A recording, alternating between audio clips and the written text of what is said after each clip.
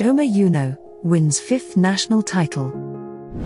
Shoma Uno fell on a quad flip, but had an otherwise clean free skate en route to his 5th career national figure skating title, and first in 3 years. He scored 291.73, nearly 40 points above second-place Koshiro Shimada, on the final day of the national championships. He dominated the competition in both the short and free programs.